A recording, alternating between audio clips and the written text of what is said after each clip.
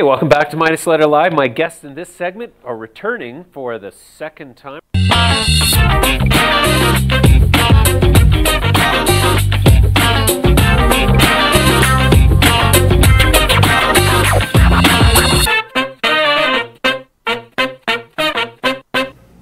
Hey, welcome back to Midas Letter Live. I throw this Wednesday, Thursday, Friday, whatever day it is. Welcome back, welcome back. We don't know what time it is. What day is it, Ed? It's Thursday. Thursday all day long. Well, today we have a very special show because we have on our show joining us Mike Gorenstein from Cronos Group to talk about, among other things, the little glitch shish kebab with Andrew Left and Citron Research. I guess it's appropriately named Citron Research because if you read it and trade on it, you're going to trade a lemon. You know what? I don't think you can, these things don't work necessarily instantaneously. I think, like today, both of those issues are down dramatically. Well, let's just see, looking at the cannabis large cap index as we are right now, the sector's looking a little bit red. Like it's a little red. I don't, I'm not trying to blow my own horn here. Okay. But I did say yesterday, I kind of thought that, we might have some red in the next few days. You get lucky once in a while, but look, the Cronos Group sold off 7.8% today. Which one? Cronos. Yeah. Well, look at what about Tilray? I've been doing some research on Tilray, and I think I understand why they're trading at an $8 billion valuation. Do you know why they're trading at an $8 billion valuation? Think of this. Novartis is behind them. Novartis has a $210 billion market cap. They could buy Constellation Brands 6 times. Yeah. Novartis behind Tilray, which is what got some of the deepest pockets in Silicon Valley. I mean, I think what we're looking at here is the American frontrunner for global cannabis industry leader is definitely become Tilray. The Canadian leader for global frontrunner of the cannabis industry globally is Canopy Growth. But if we were to look at Canopy Growth now with its partnership with Constellation, we would have to conclude that the impetus looks more oriented towards recreational brands and recreational lifestyle cannabis applications, whereas with Novartis publicly supporting Tilray, there is an argument to be made for that is Tilray where did the name Tilray come from? I don't see the connection. I can see, Tilray. I don't know the answer to that, Ed. I do believe I asked that question in a first interview with Brendan Kennedy, but that would have been back in 2014, and I don't remember. So you could probably Google it or search it on our website, and you might find that interview. You would definitely find that interview. Maybe Tilray is the name of some Greek mythological Tilray god. Tilraeus. Tilray. Tilt-a-whirl. Anyways, so we also have Tim Froude joining us from Sokoman Iron. Yeah, that's had a nice reversal today. That's had a nice reversal. And then we also have, who else did I have? Oh, and then we also have Deepak, Anand, and John Elkin from Compliance Cannabis. Yeah. Cannabis Compliance, Inc. And those guys dropped a bit of a bombshell today. They did? They did, but you're not going to get to see that quite yet. We're going to start right now with this. Jeez, you got me really I know, I got you all hot and bothered, don't I? You have my appetite whetted. Ooh, well, you're going to have to wait because right now we're going to talk to Tim Froude and ask him about this thing going on out there in Newfoundland, don't you know? Let's just start with a break, shall we? Hey, welcome back to Midas Letter Live. My guest in this segment is Tim Froude. He's the CEO of Sokoman Iron Corp, trading on the TSX Venture under the symbol SIC. Tim, welcome back. Glad to be back, James. Tim, the project that you've launched a great drill program on now and has, I guess you're getting ready to launch phase 2, yes. And you've had some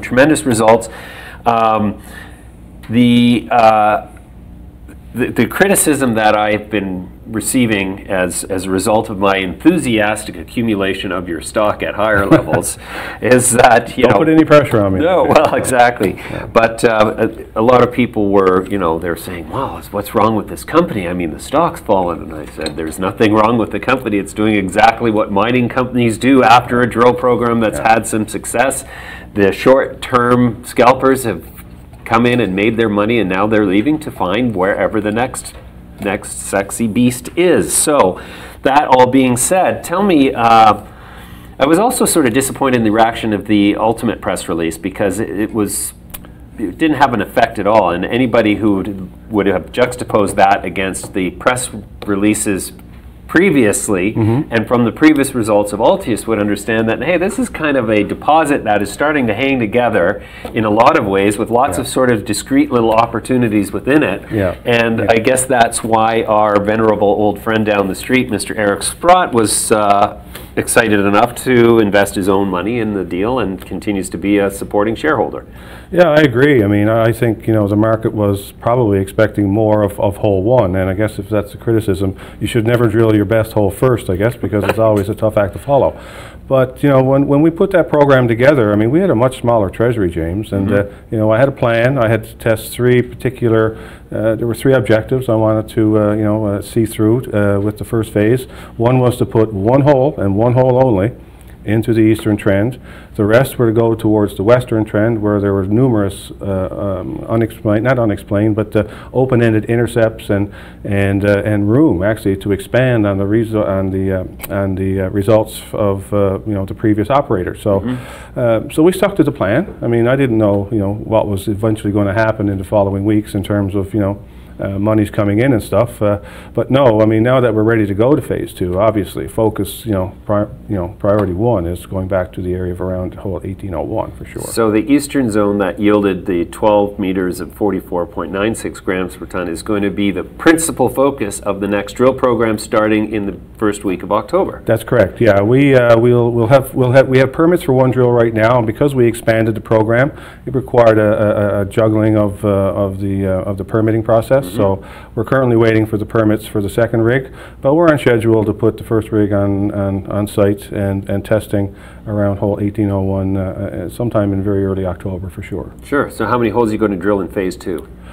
Well, I've budgeted for 10,000 meters, and I guess the ultimate number of holes will obviously depend on the depth and number of holes. And I mean, if we continue with success in the 1801 area, I mean, we're just going to continue to drill holes there, right? So the exact number of holes is going to be difficult to predict, but I would suspect we're going to be drilling at least 40 or 50 holes, in total, right? That's for the program, right? Sure.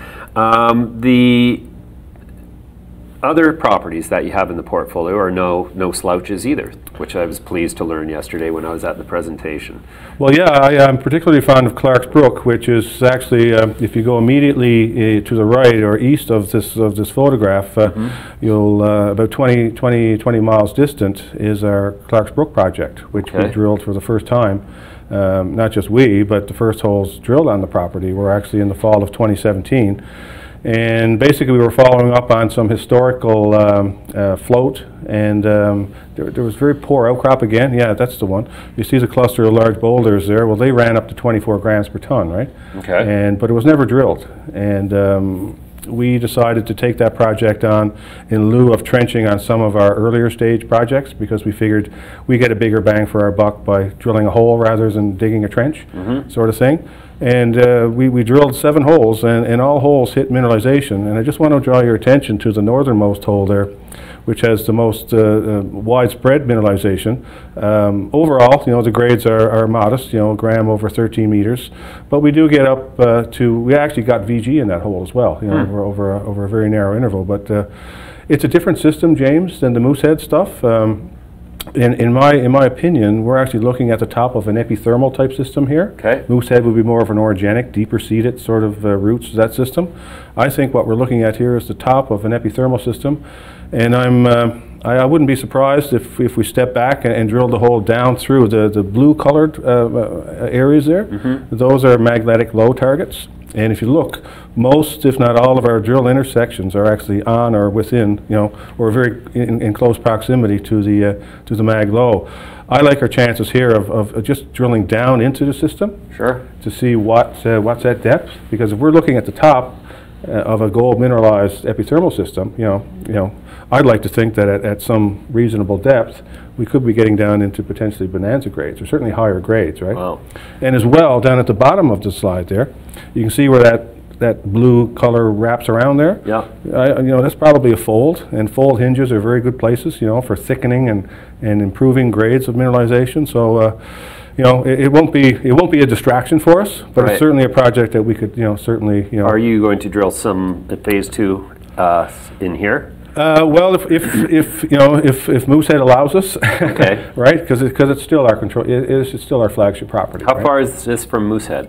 Well, in a straight line, it's about 30 kilometers, about 20 miles. But to drive to it, it's probably an hour's drive. But again, on very well-used roads, you can park a pickup truck, within 100 meters of these collars. So I mean, again, not a difficult project to access or work at all.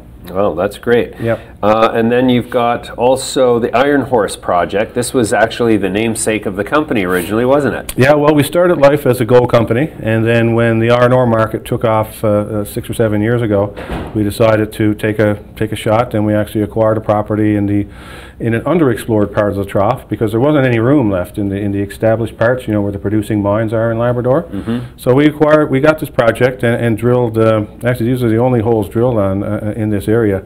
And we were quite pleased to discover, very significant mineralization, including, up to 354 meters of just about 28%. Now, it's obviously taconite. It's not the DSO or the jewel of the iron ore business, but there's probably, a very significant tonnage of iron ore here that just needs to be drilled off. And it's in good standing. It's not costing us anything to hold it. And as well, areas to the south of where we've drilled for iron ore, we're also seeing interesting levels of uranium and rare earth metals as well. So one of these projects where you pick a commodity sort of thing. Sure, an embarrassment of riches. I like those ones. But anyway, it's like I said, it's still in our portfolio, and well, if we can monetize it or move it at some point, sure, we certainly will. Okay, so then the focus remains the gold project at Moosehead. Yep. Okay, yes. Excellent. All right, and so with the drill program starting in October, first results probably by the beginning of November-ish? That might be a bit soon, right? Okay. It all depends. I mean, it's always hard to predict these things, and I guess a lot of it will depend on probably what we get as well. Mm-hmm. I mean, if we end up with a bunch of holes like 1801, I mean, I don't think anyone will be very happy if we sat on those for a while. So we'll probably release results periodically, but just the timetable might be difficult to pin down right now. Sure. All right, well, that's a great update, Tim. We're going to continue to follow with interest. Thanks very much for joining me today. Well, thank you for having me again, James. We're back. Yeah. So, what do you think? You a buyer of Sokoman? Well, somebody is. Stock's up a nickel today or something like that, isn't it? Yeah, well, he was presenting to Eric Sprott this morning, he was telling me. And he did that presentation yesterday at the Linya restaurant, which was pretty well received, pretty well attended. A lot of good food was brought out after most people left. Is that right? Yeah. Oh, I didn't know that. I guess I left. You were one of the most people. I suppose I was. Yeah, well, I'll tell you. Yeah, they brought out some nice sliders. Oh, really? And some nice cheese balls. Cheese balls? Well, they didn't even look like cheese balls. That's how nice they were. Wow. I thought cheese balls looked nice when they were just looking like cheese balls. Maybe they were cheese whiz balls. That's right. This is the food and beverage portion of our show. Yeah, moving right along. Yeah, anyways, so Ed, you got anything smart to say for me today? Yeah. Yeah? What do you got? What's give me a tradable idea. Well, I gotta say that time's up. No tradable ideas? Well, I was just about to tell you what some of those tradable ideas were. Okay, what is it? No, I gotta say that we have a guest here from Sweden today, Max PT27. Hello, Max from Sweden. Hey, Max. Hey, how you doing? How you doing? Oh, come on in. I Sit love down. your Swedish accent. Yeah, that's my Swedish accent. Jawohl. Yeah. Tilray sold off today. Tilray. I've got the chart up. I got the 5-day chart up here. If you put up a 10 that's That was me. put up a Smiling goofily. put up a daily chart. I want to point something out. This is the 10-day chart. Yeah, put up a one year? 1 month. 1 month. Yeah, that's all we need. Okay, there you go. You see that the range. This is the biggest ranging day on this chart. The biggest ranging day is yesterday. Yeah. That range is greater than the issue price of the stock. I think the stock was issued at 17. Yeah. This was a $25 range. Now, usually trends tend to end, and I'm not saying trends up or trends down, when there's a violent swing. And we had a violent swing yesterday. $25.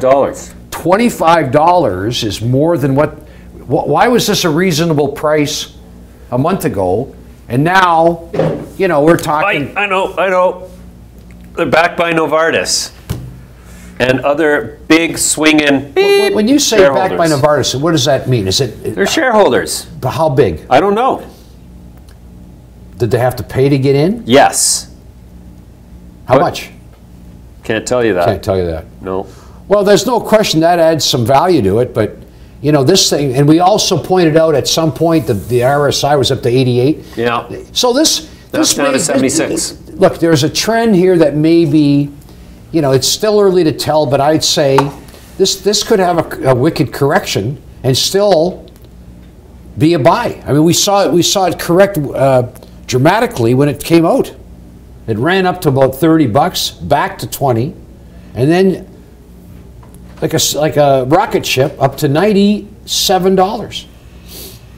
So look where the lower band is on this thing. Do you know where it is? 7. Yeah. 7. So the gap between the high upper band and lower band is about 70 some points.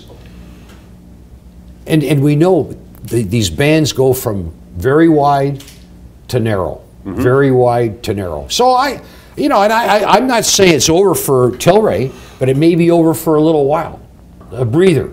Okay. So that's something that. Let's look at weed then. Now, that looks just like the Tilray chart. Well, to some degree, but the bands. I mean, the spread isn't as big, but this is a much. There's a lot more shares.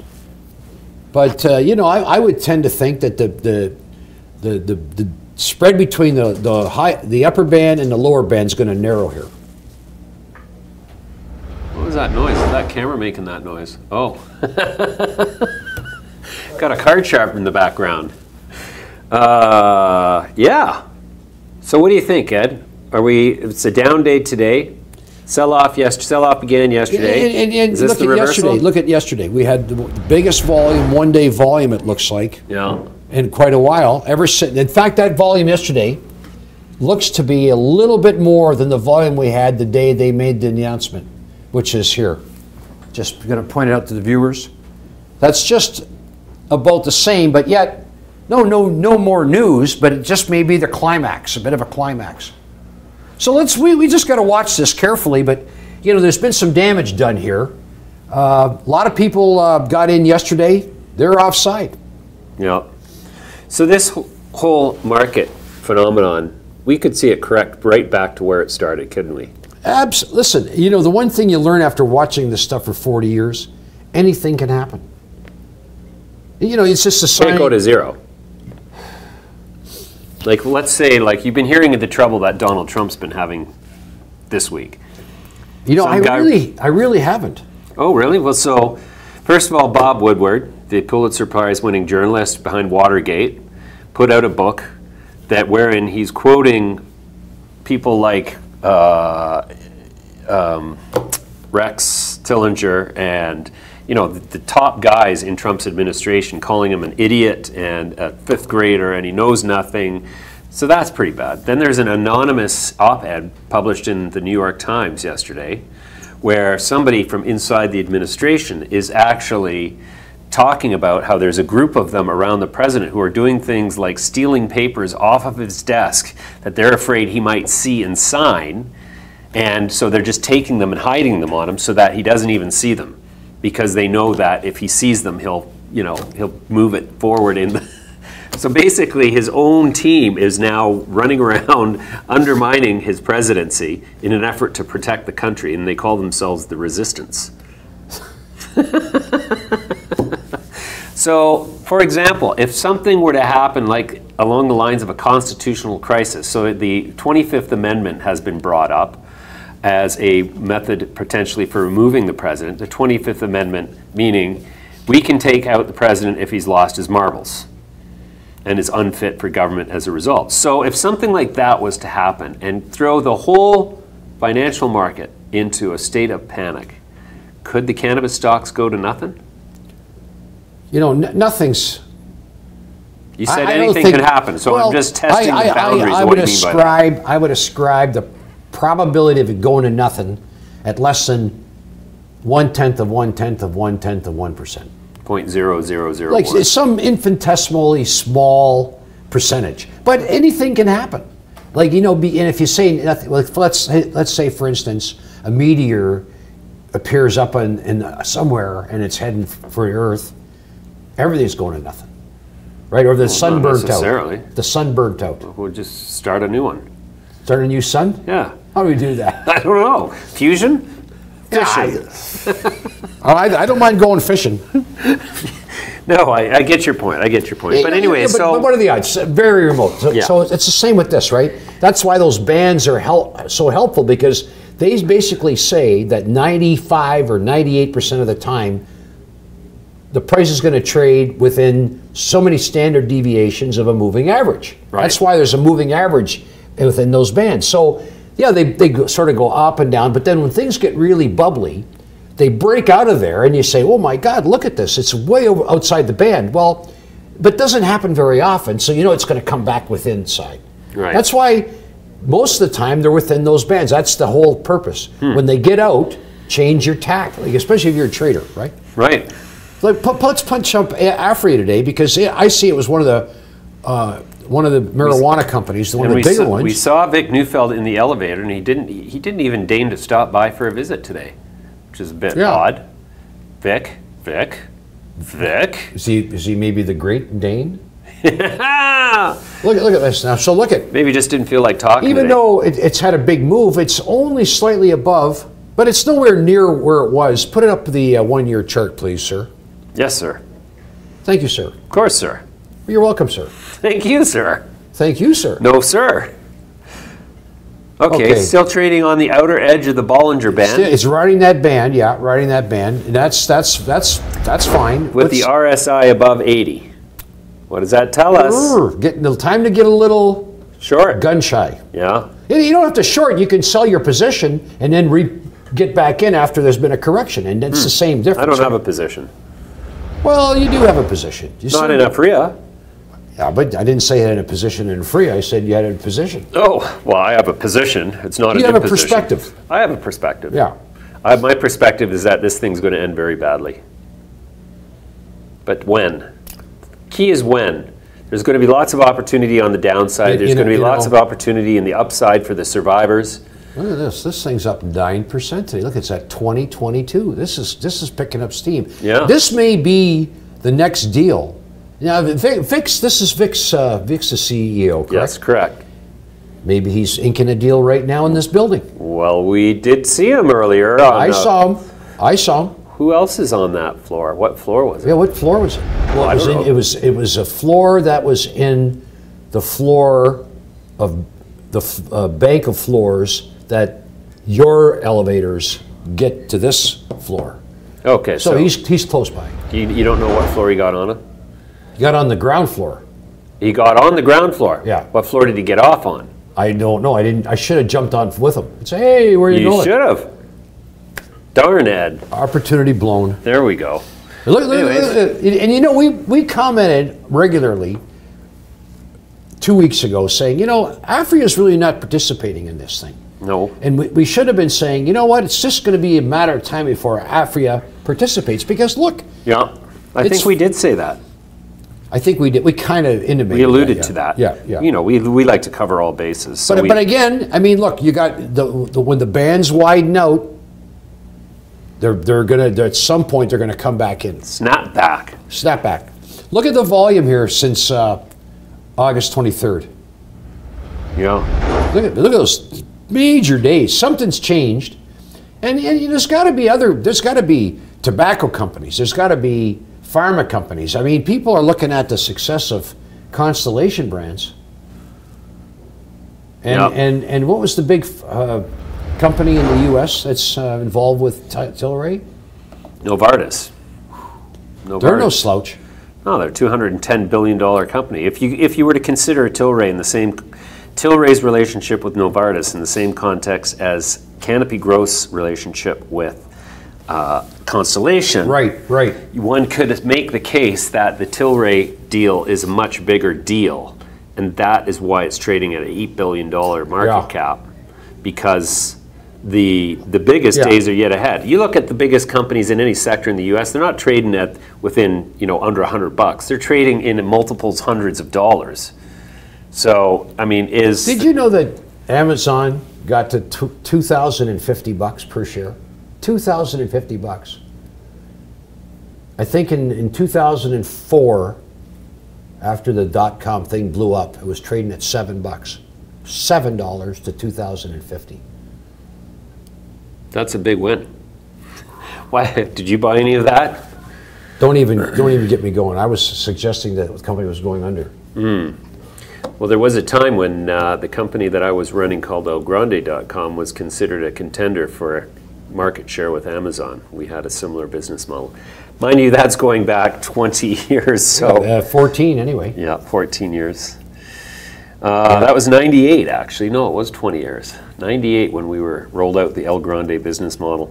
Anyways, let's take a look at some of the indices here. Let's start with the large one. Okay, so who's the big winner on the large one as of now? Let's reload this. Look at that, MedMen. Oh, there it was. MedMen up 13.2% today, after dropping almost the same amount yesterday. Yeah, there you go. That's volatile. Now that's not quite, I think it was down $1.90 yesterday or something, and today it's up. So it's interesting to note too, sometimes when you see these big swings, like the one swing is a little bit less, and yesterday we had a bigger down day than we have an up day, but yeah, look at this. And look at Hexo here, new highs. Yeah, 647. Don't know why that one's trading Lotto like that. Is that like 647 or 649? And in the small caps, Namaste Technologies. The small caps, you got what here? You got a big one here, huge, up a penny. Yeah. Not to be facetious, but look, these small caps are really. You get the sense it's bigger companies, bigger institutions coming in, picking their spots. Well, actually, Namaste is now, if it keeps this valuation, it's now valued at $750 million.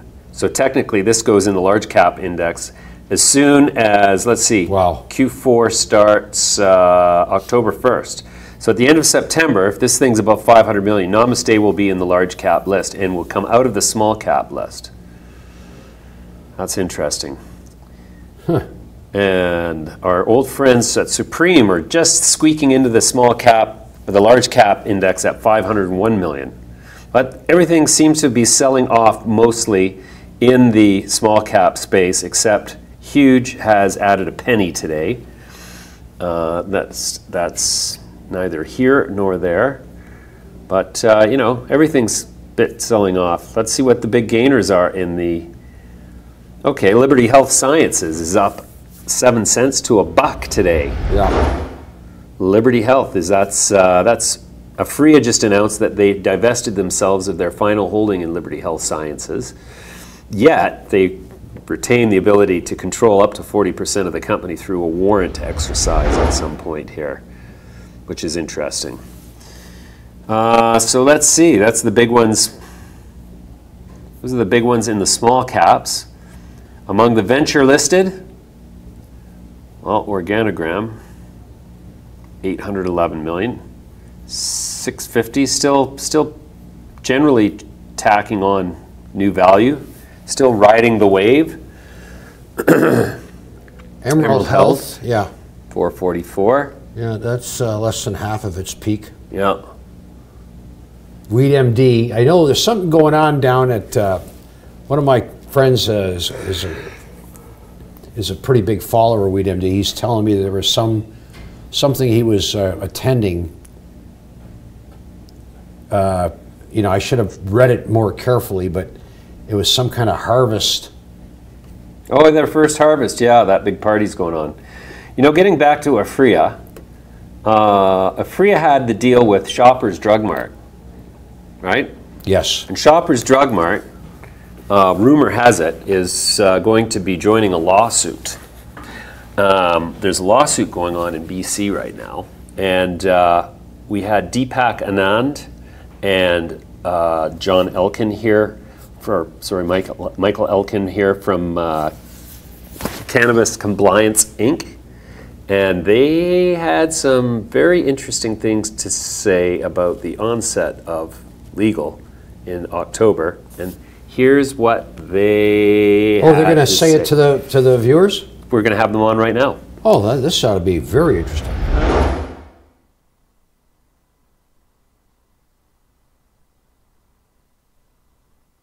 Michael Elkin is Director of Strategic Sales for Cannabis Compliance Inc. Gentlemen, welcome back. Thank you, James. You guys always have the ear to the ground and what's going on behind the scenes, and today is no different. I'd like to open the discussion with the idea that there is a lawsuit wending its way through the Supreme Court of British Columbia, or is it Federal Supreme Court? Supreme Court of BC. Supreme Court of BC, whereby a group of dispensaries have engaged Messrs.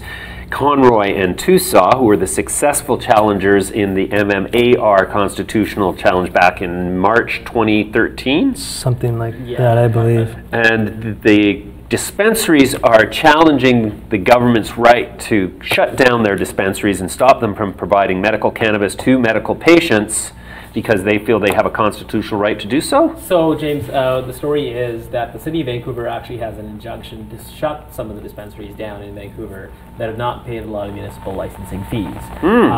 John Conroy, Clark Tusaw is not involved in this file anymore because he's been hired by Canopy Growth, unsurprisingly. But so John Conroy is representing dispensaries in this sort of charter issue that's being brought forward. It's actually an injunction filed by the City of Vancouver to shut dispensaries down. What John Conroy has argued this week, it was the first hearing in the Supreme Court, was that the City of Vancouver is aiding and abetting essentially an illegal activity. And he's arguing that the dispensaries should remain open because they're providing medical cannabis access to patients. And so they've sort of counterfiled sort of a suit saying that they're going to take the provincial government in BC as well as the federal government to court, demanding to remain open because they're providing medical access to patients in BC. Looking for a loophole. Yeah, okay, so it sounds to me like the dispensaries could, if successful, be a legal outlet for medical cannabis across the country. Well, certainly. I mean, so basically what's being tried here, and I think there's a ruling coming down, is determining now the constitutionality of the ACMPR. It's one of sort of the line items that the judge is going to rule in the next 4 weeks once these hearings are complete. I mean, arguably at that time we'll be getting into Cannabis Act territory, so we don't know exactly how this will unfold, but arguably if the ACMPR is deemed unconstitutional, then there will be an avenue for dispensaries to remain open for medical purposes. It all gets so confusing, especially since the Canadian Medical Association is also lobbying for an extension or a preservation of their dominion over, Health Canada's dominion over the medical side, while others are saying that there's no need for ACMPR once the medical rules take effect. And I don't know about you guys, but I'm so confused. Yeah. There's certainly a great deal of confusion on this issue. I mean, the CMA has never sort of wanted to be involved on this file. You know, very early on when the MMPR was being drafted, pharmacists were the ones that were going to be the gatekeepers for this drug. And very quickly they said, you know, they didn't want part of it. And sure enough, now we've come full circle where we've got pharmacy chains that are very interested in getting into this space. We've got the Canadian Pharmacists Association saying, hey, we want to start getting involved in dispensing this drug. So, you know, I think it's a matter of time before we'll see the CMA come full circle, but they're certainly not there yet. Wow, so it sounds like October 17th is yet fraught with certain peril in terms of the certainty of who can and who can't legally sell it, and whoever is excluded from that is got avenues to pursue legally. Absolutely, and then you add to that another layer of complexities, the whole home grow element, where you've got provinces like Quebec and Manitoba saying no, absolutely 0 plants, you can't grow up to 4 plants, which again is the Minister of Health said, or Minister of Justice said, defeating the federal purpose. Right. So that's going to be tried out in court. So how can, I mean, I'm just thinking, if I'm an individual in Manitoba and I say no, province of Manitoba, the feds say I can, so I will, and I am, and then the provincial police kick down their door and steal your plants, and then you challenge them in federal court, and the feds say this case is dismissed because we've said it's. I mean, it's a dog's breakfast, really, is what it is. Absolutely, and there's paramountcy laws that sort of come in terms of, do the feds have say on this, or do the provinces? I know that the Justice Minister federally said it's defeating or frustrating the federal purpose. So, I mean, we're going to see a lot of this stuff play out through the court streams. And then how does it domino from whatever court decision comes down, and then what other provinces pick up on that, and yeah, so it's going to be pretty interesting just to see how that plays out in BC, and then how it dominoes through the country. So. Sure. So from where you guys sit and from what you're seeing, we've got probably 1,000 illegal dispensaries across the country. Minimum. I look on weed maps and there's 100 companies that will deliver me a bag of dope for $90 in 1 hour or less. And those dispensaries are saying that they will defy the law and will stay in business. So I'm looking at these constitutional challenges arising, and I'm looking at these dispensary operators, and I mean, it doesn't seem to me that the government has a lot of solid ground around their legal basis differentiating who can and who cannot supply cannabis to the public. I think what the federal government has done well is, through the Cannabis Act, address issues of non-medical cannabis. I certainly differentiate the two between medical and non-medical cannabis. I think the Cannabis Act does a good job addressing sort of non-cannabis, sort of non-medical cannabis or recreational cannabis. Administration, possession, cultivation, addresses all of those challenges.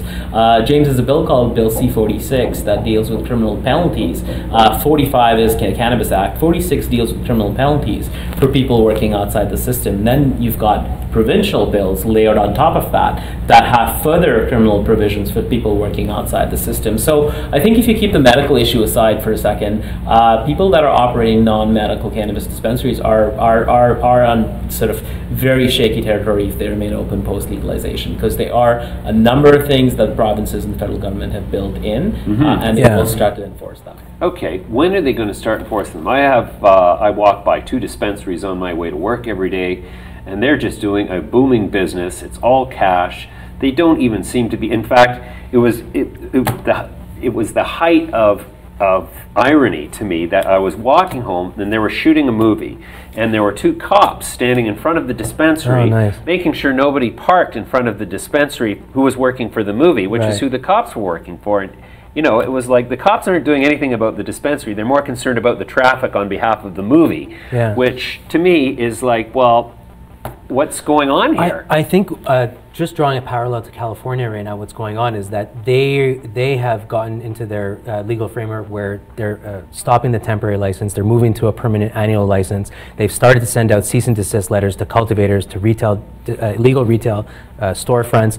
So I think it's once the regulator has a somewhat of a solid foundation is when they're going to start enforcing, because I think right now, until the Cannabis Act comes into enforcement, it's still that gray area right now, right? Where you're telling illegal dispensaries, if you comply, then there is a window for you to get in. So coming from the opposite side of the fence here, I think it's just a waiting period till we can get some more foundation under Health Canada and the Cannabis Act? I mean, yeah, absolutely. Do we have the resources to go out and shut these shops down now? I mean, that's another question. Yeah, I mean, the Cannabis Act does give a lot of power to policing authorities to be able to go after enforcement. But I mean, even the provincial government gets involved. I mean, you heard the Attorney General in Ontario when they were announcing sort of their path to the retail monopoly, say if you're operating in the illegal dispensary, stop was the word. And in BC, we've got a cannabis czar that's going to go and start to enforce these regulations. So there's certainly some charter issues aside on the medical stuff, but certainly on non-medical, we will certainly see enforcement step up. Where I think this gets a little bit more challenging is not the bricks and mortar dispensaries. It's actually, James, the online dispensaries. I think those are the ones that are going to be a lot more challenging to shut down because they're operating offshore with domain and credit card processors that aren't within control of the government of Canada. So I think that gets a lot more challenging. Well, exactly, and fulfilled through the mail. Who knows where it came from? Who knows where the source of it is? So that's just it. If you look back at the laws that were challenged successfully on constitutional grounds, I mean, really the whole access to cannabis for medical purposes was originated as a result of patients challenging the federal government for their right to access the medicine that they felt helped them. In 2002, I guess, was the original MMAR. And so it's the pattern is that constitutionally, people have generally succeeded against the government where their rights were infringed for accessing cannabis for medical reasons to this point, but now we're going into the recreational era. Why should it be any different? Why should it be criminal for recreational use if it's not criminal for recreational use as long as it's from a certain source? It strikes me that it's going to be very difficult to resolve that conflict where just because it's a government sanctioned source that pays taxes to the government and this source doesn't pay taxes to the government and therefore is illegal, I think constitutionally you're going to have a hard time incarcerating people and depriving them of their freedom on constitutional grounds. Yeah, I mean, you have to look at one of the basic tenets of legalization is we're proceeding with this from a public health and a public safety approach. And that's sort of the government's sort of objective on going about this has been we want to make sure that anything that's being controlled is safely produced, is well regulated. I mean, arguably, you don't know what product is out there currently, whether it be in an online dispensary or a bricks and mortar dispensary, because some of it's being tested, others aren't. I mean, the whole objective here is we're protecting public health and public safety by strictly controlling access, and I think that's what our clients that are licensed producers do very well, is certainly comply with those regulations from a safety, efficacy, and quality control perspective. And then when you add another layer to this, James, there are UN treaties that we are signatory to that control sort of how we can go about dealing with this controlled substance even post October 17th. We will be in violation of UN treaties, but there are still things that you need to legislate from a federal government perspective that you can't have if this is going to be sort of open to anybody growing it wherever. Incredible. So where do you see the court case ending up in BC? Like, what's your gut feeling as to the direction that thing's going to go? Well, I think the charter issue on medical access is a strong one. I've had a chance to review some of the court filings, and I can say there's some very strong affidavits being made around access being impeded through licensed producers. And so, it'll be interesting to see what happens and when that ACMPR, whether it's sort of deemed constitutional or not, and then the Cannabis Act kicks in. So, I mean, there's certainly a lot of interesting things coming up. And I mean, clearly, if I was the federal government, I would be looking at enabling pharmacy access because that addresses the issue of compliance and all the other things. But I'm sure those conversations are happening in Ottawa now. Interesting. One of the things I've noticed, just to take it a bit of a different direction now, is that Health Canada only issued one ACMPR license in all of August. A new ACMPR, I mean. New ACMPR licenses, only 2 in July. But 6 in June. Right. So if just looking at the way it's sort of dried up, has there been a sort of informal moratorium placed on future ACMPR licenses at this point? Health Canada is certainly going down the path. I mean, we've seen a lot of clients getting RFIs, which is requests for information. I mean, I don't think that it's been stalled or there's a moratorium being placed. I certainly think resources are being shifted and sort of adjusted within the department to cater towards the Cannabis Act and all of the different licenses that are coming on board. I mean, Health Canada is doing a phenomenal job of transitioning people that are both applicants and licensed producers into the CTLS, which is the Cannabis Tracking and Licensing System. I mean, they've been busy over the whole summer doing tutorials to both applicants and LPs to transition into that category. So I think momentarily you may see sort of fewer licenses being handed out, but that's because they're preparing to get into the new regulated system. Yeah, there's a massive migration coming, right? We're going to go from one program to a completely other program, and then there's going to be people that are going to be caught in limbo. So just taking care of those people that have, you know, worked their way through the queue and answering their RFIs, keeping up their file has to be taken care of. Mm-hmm. Okay, so then who's going to administer the recreational licenses? It'll still be Health So Canada. Health Canada has formed something called the Cannabis Legalization and Regulation Branch that's going to oversee all 10 categories of licenses that are available under the Cannabis Act. Wow. Previously it was called the Office of Medical Cannabis, and then so now it's called CLRB, which is the Cannabis Legalization and Regulation Branch. Okay, sounds really interesting. We're going to leave it there for now, guys. Thanks again for your participation. We'll come back to you soon. Thanks, James. Okay, so then well, what do you think, Ed? It's going to cause some problems, don't you? Think so? Having I issues. got to think about the sentence a little bit. Let's put it all together. Okay. Yeah. Well, look. There's going to be lots of problems, right? Yeah. A guy said to me today. He said, you know, they should just let the criminal element carry on. They've done a great job so far. Like. That's true. We have. You know. I don't know. I mean, you know, we're in uncharted waters here. Like, we're down the rabbit hole. Yeah. We're well and truly down the rabbit hole. So this is going to cause a lot of concern, and there's only so much money involved. I think a lot of the real opportunity is going to be internationally, and I think that's what Constellation Brands. Mike Gorenstein is here, and we're going to talk to him in about 25 minutes. Okay. And he tells me, so they put out a press release today about this new deal with this company, Ginkgo, which has raised over $400 million, has some really big, crazy agricultural names from. And basically what these guys do is they create cannabinoids through a biosynthetic process that does not involve plants.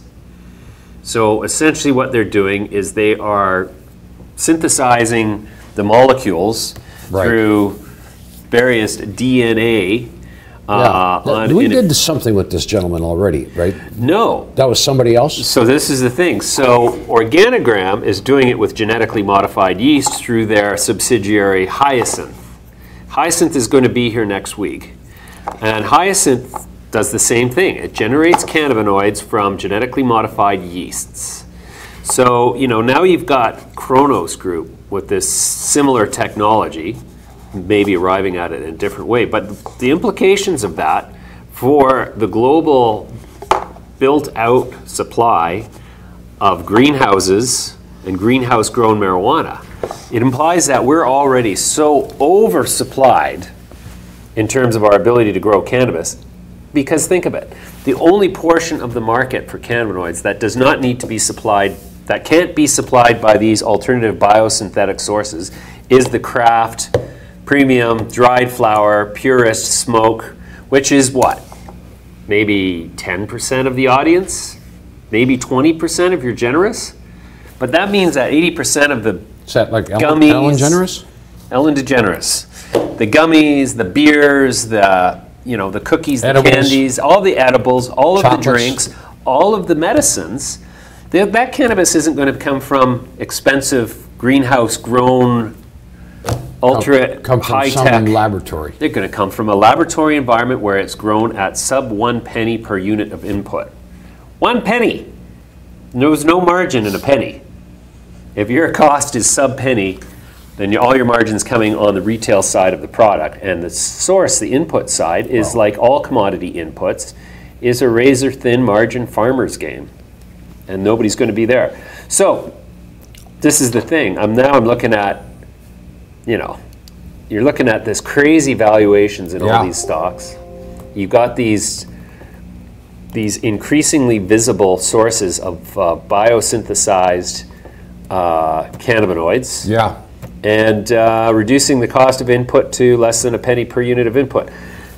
This is why I think these stocks at one point are going to suddenly reverse, crash, and burn. Burn.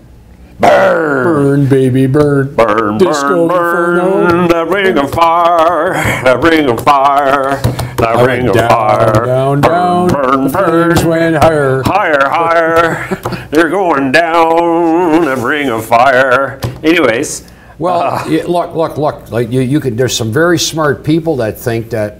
I mean, look. My only view is that usually a stock is based on some kind of stream of cash flow, right? Well, usually outside of the Canadian universe. Yeah, outside the Canadian speculative universe. Forget about like mining discoveries are an exception. Right. Oil discoveries are an exception. Technology discoveries. Yeah, that's why they usually when a mine goes into production, that's usually when it peaks. Yep. Well, unless they buy another mine, and then it's a play that's running on the balance sheet. Yeah. No, I hear you. Yeah. It's so look. I mean, like that's why you can say fundamentally they're expensive. They're expensive. When you look at the revenues, and ultimately that's what you have to do. I mean, in the .com thing, it happened eventually, and things got washed out before they rebuilt. Mm-hmm. But the great companies kept going. Microsoft and Amazon and Cisco. Cisco didn't really do what Oracle. Oracle did okay. Oracle was the back end for all those e-commerce plays. Yeah. They made out like bandits. Well, Larry Ellison. Duh. Quite a story. Quite a story. They say very few people. In fact, he comes from absolutely nothing. Like he was from dust till dust. He's just one of these guys that was very good in mathematics, very smart, and had unbelievable drive. I was never good at math. Well, subtraction, yes. Addition and multiplication, not so much. Subtraction? Subtraction. You like that? Well, I can spend $1 faster than you could say Jack the Bear. Jack the Bear. See, I already spent $5. Just like that. Anyways, so let's take a look at what else we want to look at. The markets are having a very terrible day today in the U.S. I could feel it. Well, so the stocks, the tech stock sell-off was what predicated the whole bad day across cannabis and everything. This is what I'm saying.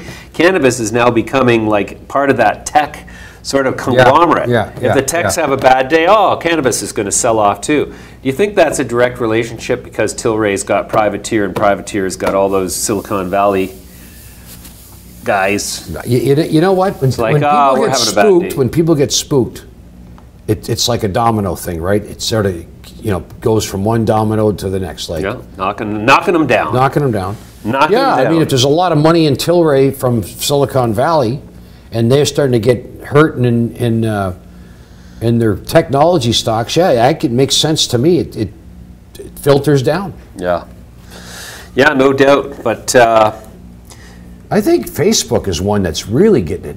Facebook. Let's take a look at Facebook here.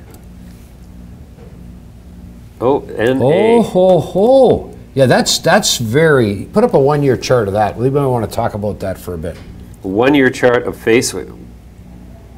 After that big sell-off, you mean? Oh, let's go here. FB. You see, that thing got up to $218. What the hell is going on here? Yeah, now we just... oh, there we go. Oh, there we go. There we go.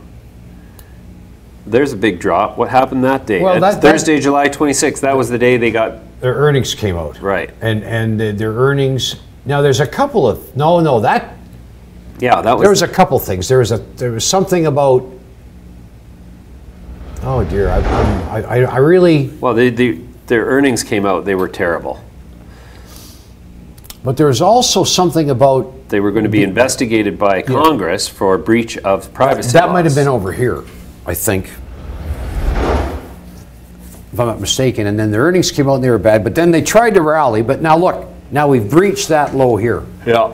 That's not a good sign. Now, Nope. Looks like it's going a lot farther lower, doesn't it? yeah, well, they've given up so much of their market capitalization. Yeah, interesting. That's $160 compared to two. Well, the problem is you look at the peak. It's only one day, right? Yeah. Yes, indeed, Ed. Okay, 355 here. Let's see. Markets are getting ready to close. Yeah, let's take a look at our favorite mining stocks. Uh-oh. Let's start with GLDN, eh? GLDN. Golden Ridge Resources, 44 cents. We've been expecting news on this one. We haven't seen it yet, have we? No, we have not. If I was a gambling man, which I am, I would bet that the news is going to come out tomorrow, the way the stock's acting. Could. Then the news looks like it could be good. Maybe Mike Blady's going to send us into the long weekend with a smile on our face. Okay, let's take a look. We'll see how Sokoman did after our interview today. Up 5 cents to 20.5. You could have bought that thing for 15 cents. You'd be up 32%. 32% Just today. Now, what's wrong with that program? Nothing at all.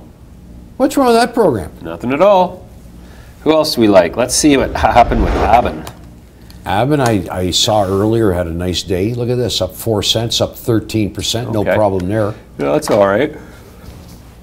That's all right. What about there was the one deal we were looking at yesterday. KBev, was it KBev? Some Kubwa. Kuboy. Kubaya. Kumbaya, no. Kubwabwa. Umgawa. Umgawa muchacha. Jane. Yeah. Tell Chimp Gawa. Dave, we're having trouble speaking today, aren't we, Ed? Well, not in simian language. No. Oof, oof. Where's Jane? Jane. Ooh. Send Jane. Cheetah. Oh. Ungawa. Umgawa. Okay. Let's look at what else do we want to take a look at today, Ed? It's kind of been a okay, let's tell you what. I'm going to switch over here to the cannabis, and let's see how organic. Switch over to the cannabis channel. Yeah, here we are. Okay, Namaste Technologies closed the day up 24 cents, 8.73, and we were just looking at that, and it was up a penny. That just had a rally. Yeah, just at the end of the day. All these are up now? Yeah. No. Serious. It's the end of day rally, Ed. No, that's impossible. Why is that impossible? It just happened before your very eyes. It was just. Okay. Was it N dot hyphen? Namaste? Yeah. N is the symbol. N hyphen. Hyphen? No, colon. Colon. CA? No, it should be N colon. It should just be N, or do you have to put in the Canadian designator? No. N colon C TSV. TXV? TSV.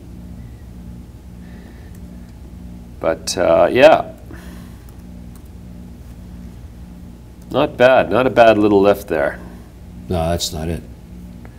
Namaste announces exclusive. Okay, so here's their press release today. Namaste announces it has signed a marketing and distribution agreement with Aero Brands to launch Aero Brands pre-filled vaporizer cartridge brand in both recreational and medical cannabis markets throughout Canada. As part of the arrangement, Namaste will produce and distribute Aero Brands pre-filled vaporizer cartridges through the company's wholly owned subsidiary and Health Canada's Access to Cannabis for Medical Purposes Regulation licensed producer, CanMart. This agreement represents a strategic partnership between Namaste and Aero Brands to leverage Namaste's resources and Aero Brands' established product. Through Infinite Labs, Namaste believes it has the capacity to become the go-to service provider to this high-growth, high-margin market of pre-filled cartridges. So there's what they're rocking and rolling on today. You know, Namaste got its start as basically an online supermarket for vaporizers and assorted accessories. Well, they certainly capitalized. So yeah, just out of curiosity, what when you put it in Namaste in on there, what do you put in? N. Just N. Yep. Okay. CSE companies on the move today. Let's take a look. Well, so Koyos Beverage dropped 17.59% today. That was the one we were looking at yesterday, Ed. Yeah? Yeah, down 18%, call it, 45 cents. Aviana Health Corporation. You know what? This Namaste was just down. It was just down. And here it is now over $3. It's flying right now. Holy smokes. Namaste? Yeah, it's over, it's 304 according to this. See? Look at that. Was there, and you doubted me. Tree of Knowledge International down 10 cents today. Holy smokes. What's Tree of Knowledge International? I don't even know what they do. Let's take a look. Maybe nobody else knows what they do. That's why they're down 10. Oh, Tree of Knowledge. Let's see. Defines its partnership with Dr. Sanjay Gupta. For the new CBD. Tree of Knowledge for the new CBD technology. Tree of Knowledge International. Formerly Cortland Capital Inc. wishes to clarify certain facts and any corresponding confusion caused by there being two prominent physicians with the name Dr. Sanjay Gupta. Oh, that's good. Only one of which is working with the company. Partnership with Dr. Gupta is centered on a new technology invented by Dr. Gupta that aims at a superior and faster delivery of CBD and cannabinoids to the brain. Aha, okay. He is a pain. Okay. It has come to the attention of TOK that an online publication mistakenly used a photo of CNN correspondent Dr. Sanjay Gupta in public. All right, so this is down basically. Toke. Or rather, it is, yeah, down 5 cents because people thought that Dr. Sanjay Gupta from CNN was joining the company. Yeah, well, when they put out his picture, it kind of, confuses you. That would do it. Anyways, let's see who's having a good day. Look at that. Valens Grow Works up another 19% 38. today. That's a big move. Yeah, it is a big move. That's the second big move in a day. But look at let's take a look at their chart here. Look at that. How's that for verticals? So they had a $4.50 price target come out from Mackey Research Capital yesterday, which is obviously, so it's going to promptly head that way. At $2.15, boy, you could have bought that sucker At $1. Yeah. Wow. At $1. Let's see how our old friends at Chiron are doing today. KHRN. Still waiting for the $1.12. See? Just cannot get the traction. That's a little disappointing. They had their big tour de force here with Vicente Fox. But I don't think the message got across exactly as to the significance of that. Probably because of their poor choice of channels. Sure. But anyways, let's go back and look at some of these other.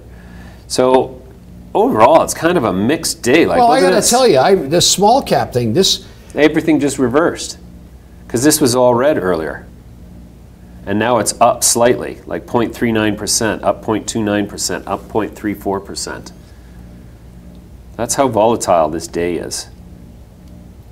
And then we got this one here. This is the big one, right?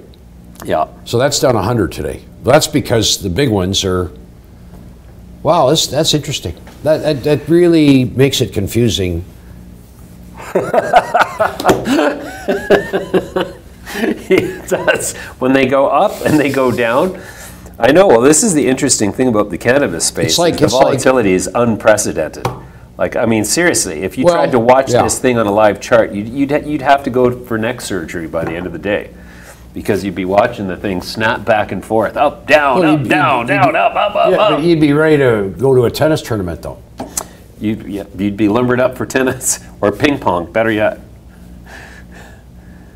Okay, let's take a look at our Remember small that when caps. Tony Little used to do that funny exercise thing?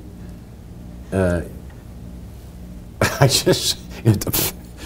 Who's Tony Little? I don't know. He who was that is. he promoted exercise equipment. He was a Oh, bigger, yeah. really fit guy, long hair, and he'd be sitting there and he'd do this thing.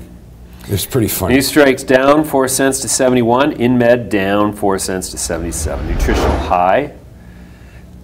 And yeah, see, it's all selling off on the small caps here, like on the really micro caps, Well, except, yeah, okay, for the most part. yeah. Friday night. You got a few in the green here. FSD, I can never make out what drives that stock because it's never associated with news. But today it's back up, so back up to 39 cents again. No, is ICC Labs, is that the one that's out of Uruguay? Uruguay, yes. Is that the one? Yeah, ICC Labs. That's had a pretty good run here, I believe. Yeah, it's looking. Let's just pull put up up, the let's chart. put up that little fella. Oh yeah, Ooh, yeah. $1.65. Oh, it's sort of moving up in a continuous incremental fashion. Yeah.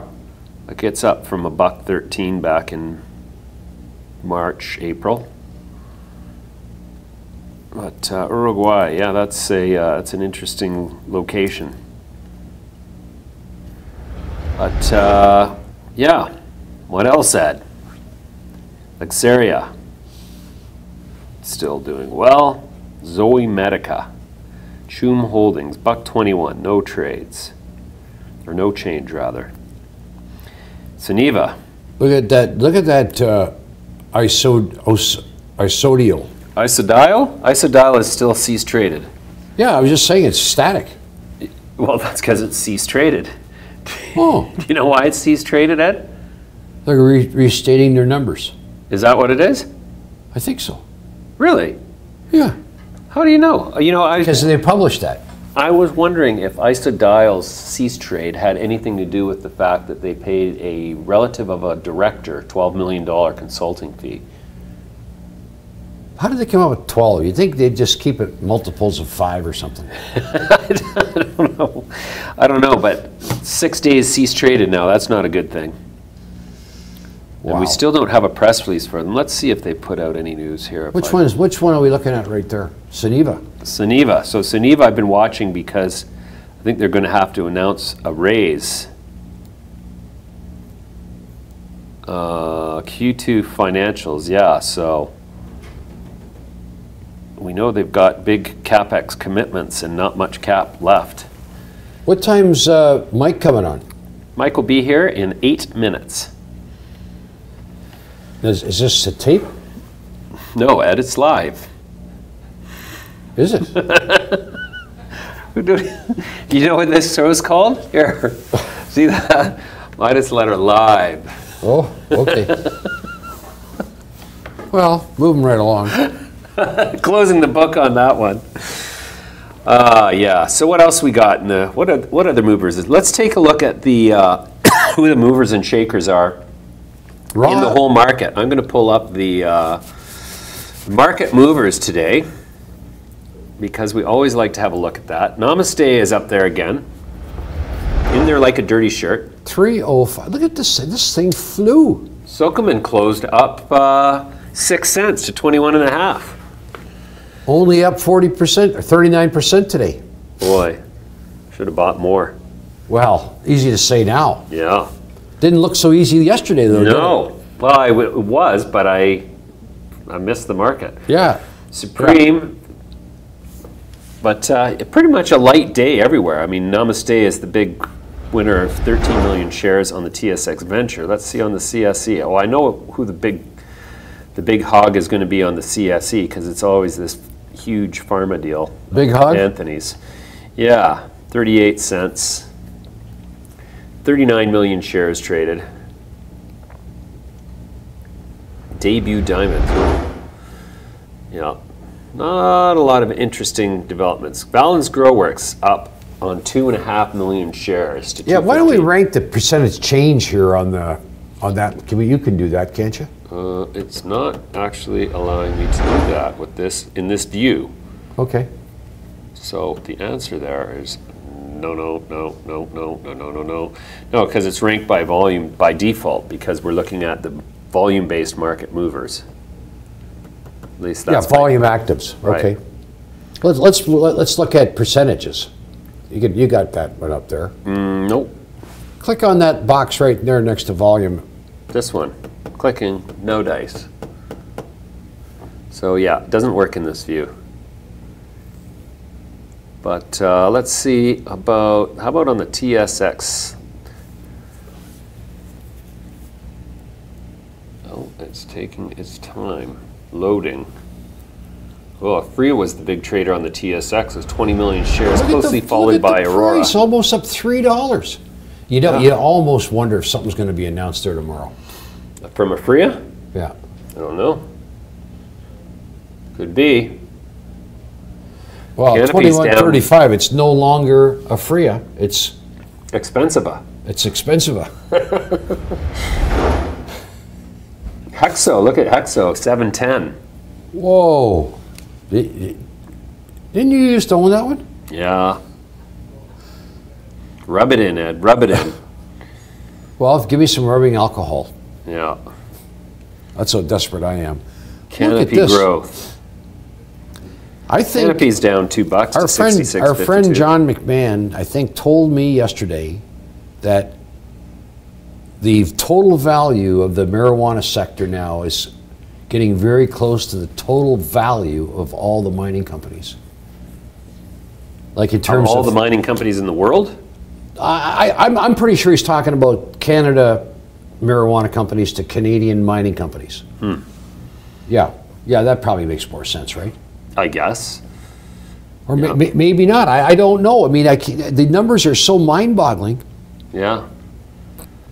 Yeah. Anyways, Mike Gorenstein is here, Ed. Would you like to have a chat with Mike Gorenstein? Sure. He has some very interesting things today to say today. Yeah. And here he is. Okay. Hey, welcome back. My guest in this segment is Mike Gorenstein, CEO of Cronos Group, trading on NASDAQ and the TSX under the symbol CRON. Mike, welcome back. Thanks for having me. Mike, let's just get this one little piece of house cleaning out of the way. You know, obviously Andrew left, and the Citron research report is now, as demonstrated by the market, deemed uncredible, and the guy's choice of, you know, weaknesses to address were actually just more demonstrative of his inexperience in the cannabis industry, more so than it was any sort of smoking gun red flag. But just in a single statement, how was that whole experience for you?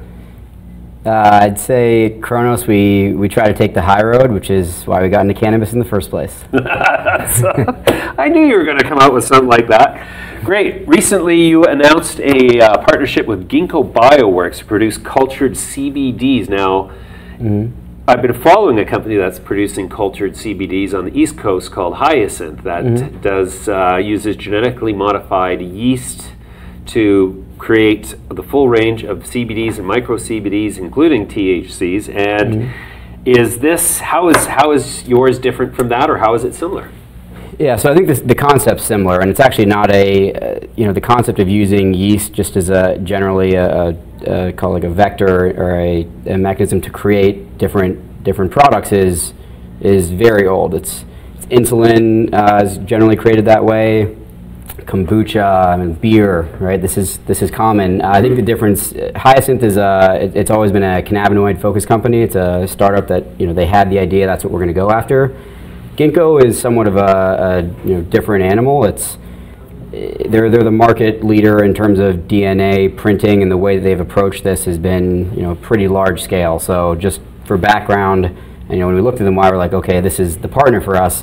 They've raised $430 million USD to date.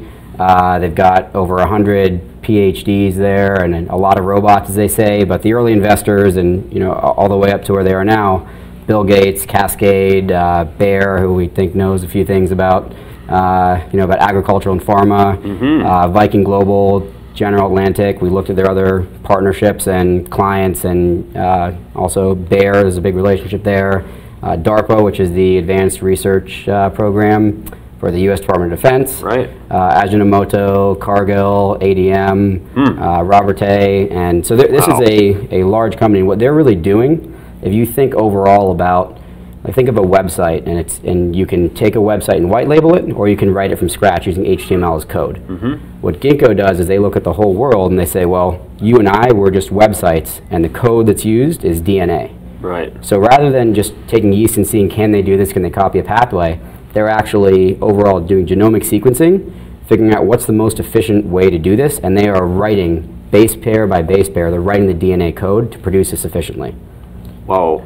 This sounds like rocket science. it's science. But look, that's I think the disruption that and what they did with the rose industry is what caught our attention. So if you look at the prices of roses and what's happened, roses were very important for fragrance. Right. You're extracting terpenes from these huge fields of roses, and they're grown in Ecuador, Colombia, as cheap as possible.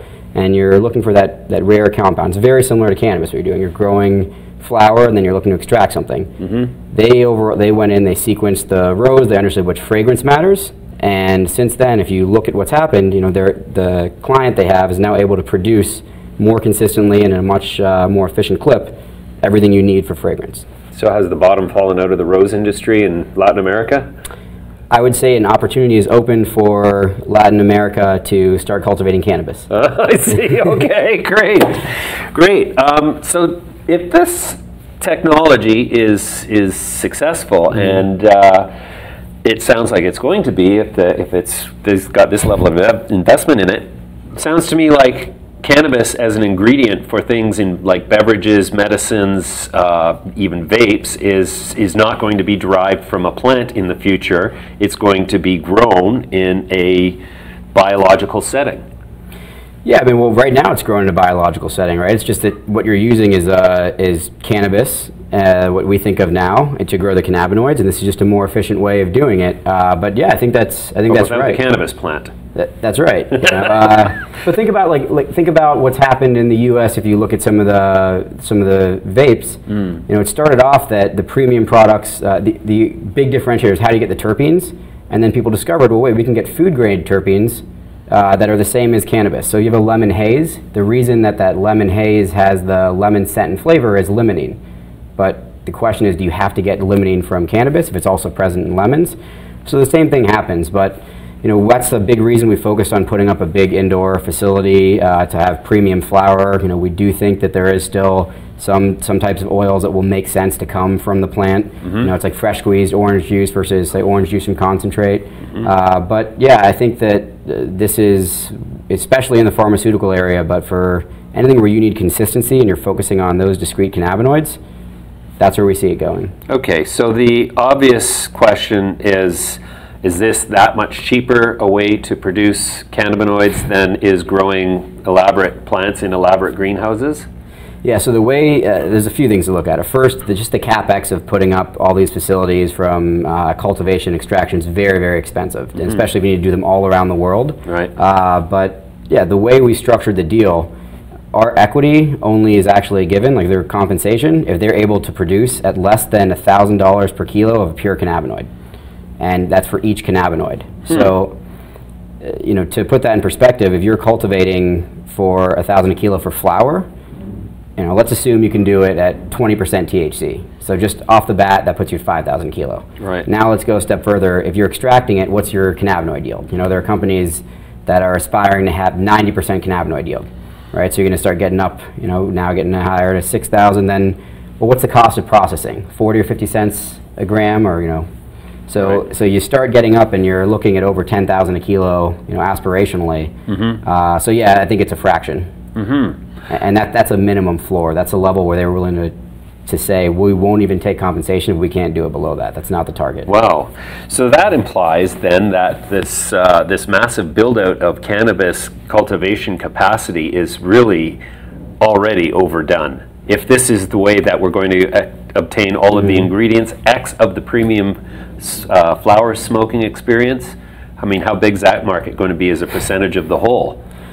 You know, I think they're both huge markets. I think the applications will be bigger, but you know, the idea that all of the infrastructure that we're seeing going up was going to actually work. You know, if you weren't able to, if you had infrastructure for, say, a tomato or you know, cultivating cucumbers, and it wasn't enough to stay alive there, retrofitting it for cannabis, which is going to be just as competitive, you know, I don't think it works. But I'd say, yeah, you could ask the same question, and a lot of people thought, like, how would a Blockbuster store ever be, you know, unnecessary, overbuilt, or irrelevant? This idea of Netflix makes no sense. Right. You know. Okay. So then you've also announced that you're rolling out in Latin America through an affiliate, Agrodia SAS, Colombia's leading agricultural services provider. Yeah. So what does that all start with? 207 acres starting, and you're going to be growing outdoors there? No, so we'll still, we're using greenhouses. These guys are extremely experienced. They've been working on for quite a while. They actually, a lot of the infrastructure came, when you think of cannabis companies now saying, you know, we want to get out of the cultivation business, right, that happened with Dole as well, where Dole sold off their productive assets for flowers, and these guys purchased the infrastructure from Dole. Okay. So they already have a very large operation going, and you know, it's sort of all central. They have the tissue culture, microprop lab, all these different services. So we're leveraging that, but we'll still use greenhouses. And that's the idea. So for flower-based global export, that's what we see as the best platform, I think, in terms of climate, in terms of expertise, in terms of labor costs. You know, we think that Colombia makes a ton of sense, and we think we have the right partners. Sure. I want to ask your opinion about something that's happening in the marketplace, because you're the other company on NASDAQ now, is Tilray has achieved this absolutely stellar valuation on what appears to me to be a subset of what more mature companies in the space have in terms of operational footprint. Is it your experience that the retail appetite for stocks in the cannabis space on NASDAQ are going to be subject to intensive accumulation by the retail side at this point, as is evidenced by what's going on in Tilray right now? And I'm assuming that despite an absence of credibility and effect in the Citron research piece, that it still had an effect. We saw that for a day or two, and I'm assuming it's just a matter of a short period of time till the momentum comes back and everybody says, okay, that was a nothing, let's accumulate Cronos. I think there's a lot more going on. I think first, you know, given what we're talking about, and if you think about what companies, you know, overall, whether it's strategics or whether it's large institutional investors, what they really place value on, you know, I think the retail market thinks so much about what's your funded capacity. And we've always kind of joked about this, but institutional investors, strategics, they're always asking, well, isn't the compression going to come on the cultivation side? Does it really matter?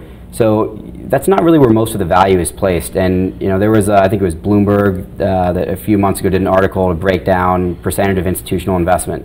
And we were on the NASDAQ, we had the highest, I think the second highest, and I assume certainly now post-Constellation it's going to be Canopy. They were, you know, second highest there, they're on the NYSE. I think a lot of it is you're seeing institutional money come in. There certainly is still retail, but that percentage is I think, changing. And I think they value different things. The other part, and this is, you know, coincidental of the two companies listed on NASDAQ, we also have sort of, over the last few years, made sure that, you know, to answer the question, what are you going to do about the U.S., we've had solutions that are fully legal, fully compliant, that we've started setting up, I think, longer than any of the other, you know, major LPs. This whole infrastructure in the U.S. that's ready for us. So I think that's another factor that goes in when investors are looking, how are you getting into the largest consumer market? What is your plan of attack? Have you thought this through? How are you going to take your IP that you're telling us is scalable and you're working on? How do you move to the other markets? What are you doing globally? So I think it's a much different approach of looking at the company, what you're after, rather than just saying, you know, how many kilos can you produce and what's the cost of producing the kilos? There are very few companies in the world I've ever heard of valued that way outside of this industry. Right. Huh. Okay. So what's the big catalyst in the near term for Cronos Group going out, say, 6, 12, 24 months? You always ask this, and I always, it's usually not what you'll expect. Maybe it will be what you expect. I never know what the expectations are, but it could be anything from us going and, you know, sequencing DNA and figuring out a way to produce cannabinoids, to other disruptive technology. There's entering new product categories. You know, we look at it as not what's the catalyst in 6 months, 12 months, 24 months, but what is it that sets us up the best for 5 years when you're looking out and you're saying, okay, you know, what is this company worth on bottom line and with a relevant multiple? That's really where we're focused, and we always have been. Okay, and that's still the bottom line. Yeah. All right, Mike, we'll leave it there for now. Thanks very much for the update. All right. 2 visits. What's that going to cost you? $2,500 or some fucking stupid thing. Hey! Thanks Wow. for that, Mike. What do you think?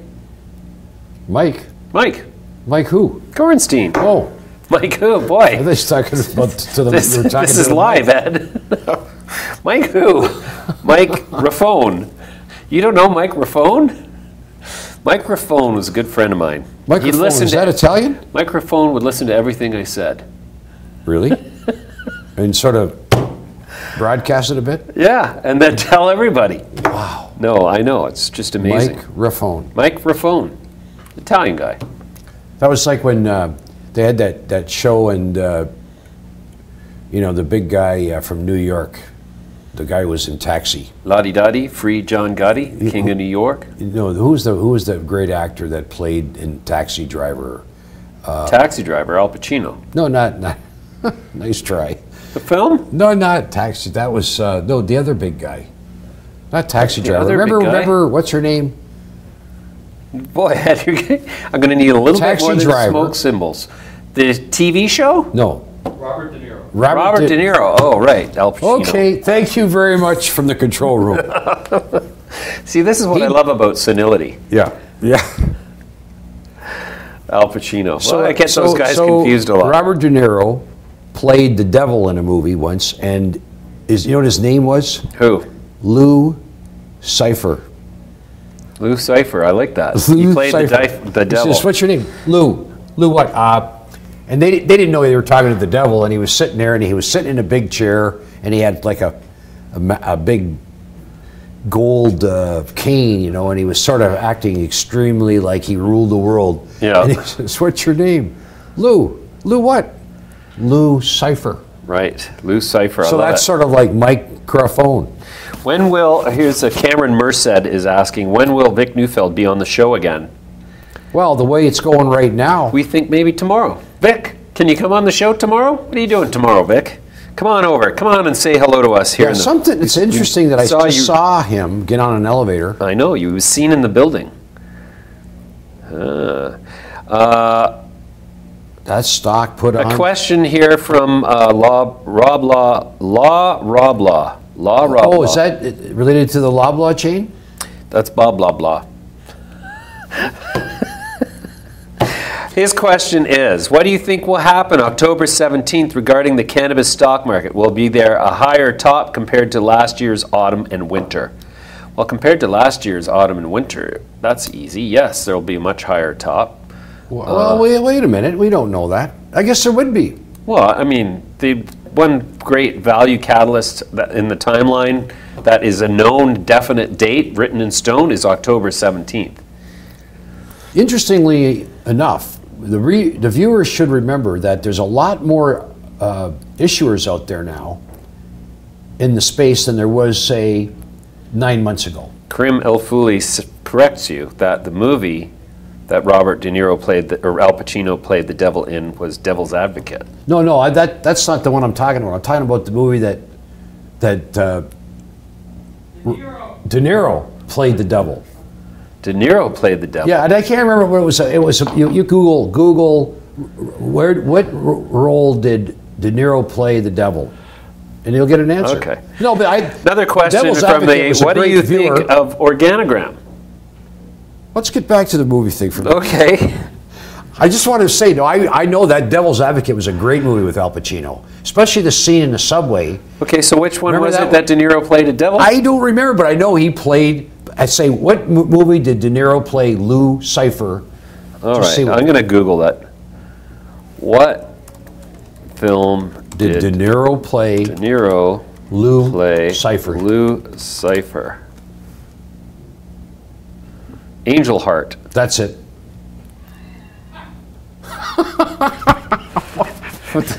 You're cracking them up in the control room. Angel Heart. I don't even know what it was about, but No, me either. they said, "What's your name?" He said, "Lou."